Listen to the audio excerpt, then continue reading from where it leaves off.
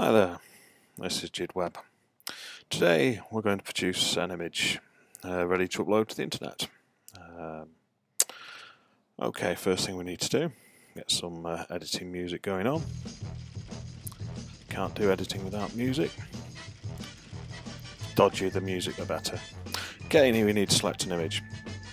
Here we have a selection of MD-11 Lufthansa cargo images landing at Manchester. Looking at them in Adobe Bridge. Press the spacebar to look at the images at full screen and use the arrow keys to toggle through to select the image you want. Then we'll go with that one there with the nose wheel touching down. We need to look at the front of the image. Check for blurred. It's a little soft, but it's not blurry. Check again at the back, that looks fine. Hit the spacebar, come out to full screen, and double click the image to open it in Photoshop. Because it's a raw file, it'll open in your raw conversion utility.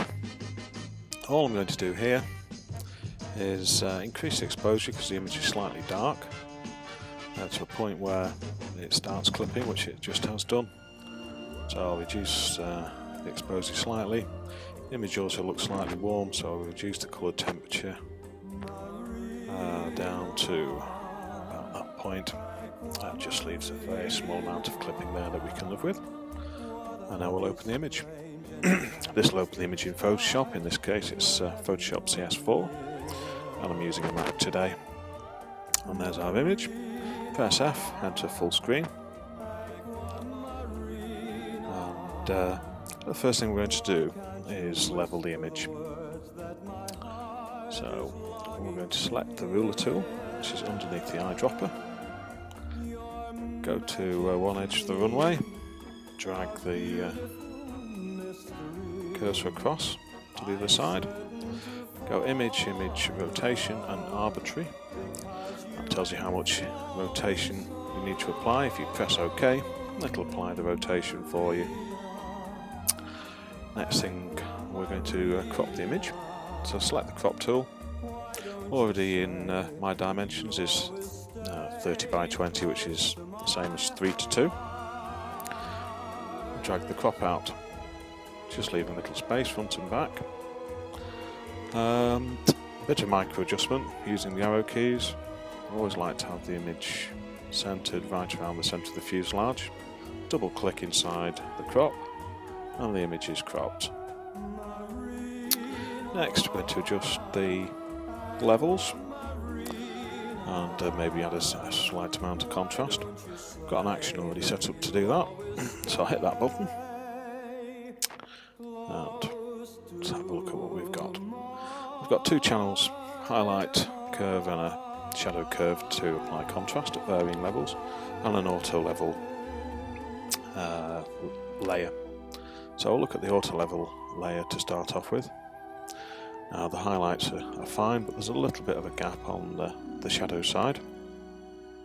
So I'm going to pull that cursor across, but if I hold the Alt key down and grab the cursor or the slider, you can see on the screen anywhere where black appears on the screen is at the point where we've hit black. So we don't want to quite go to black, so we just back it off to there.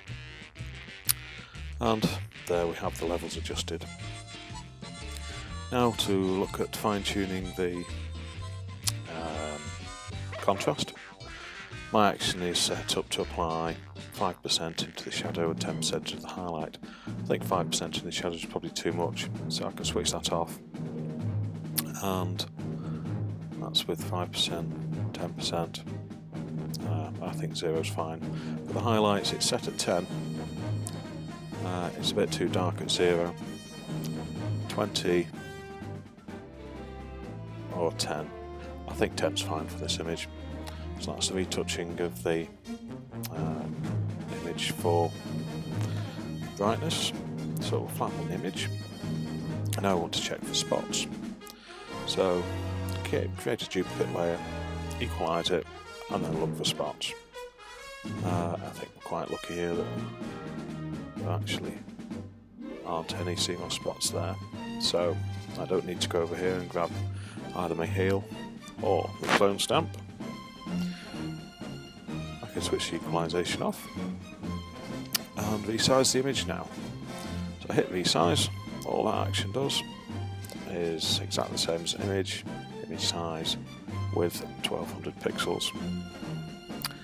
We need to look at this now in full screen, or in actual pixel size, so we can sharpen the image. A few sharpening routines. To start off with, we're going to apply some edge sharpening, which applies sharpness just to the edges where there's contrast. And as we can see, there's probably a little bit of over sharpening on the titles, and I touched on the tail. Because I've applied the sharpening and put it inside a layer group with a mask, I can actually paint out some of that sharpening. So my brush opacity is set to 30%, so I can gradually reduce the amount of sharpening that's happening on the titles. And if you look over at the mask, you can see where it's being painted out. There's also a little bit of a few jaggies going on there. A little bit on the tail we'll just take out. A bit on the top. Just a touch down the side there. And a little bit at the back of the tail. Flatten that as we've finished. Now just to address any of the areas which are slightly soft, which is probably just the nose and a little bit around the engines. Apply a layer that's got a lot of sharpening on it, then put a mask on top of it which hides all the sharpening. Because everything's hidden, that means it's black. So we set our brush to be white. Firstly, painting a little bit of sharpness around the nose area. Sharpen up the nose. A little bit of sharpness on the engine intakes. Maybe a little bit around the top of the winglet. Yeah, a little bit of sharpening there. And that's the sharpening done. So we can flatten that.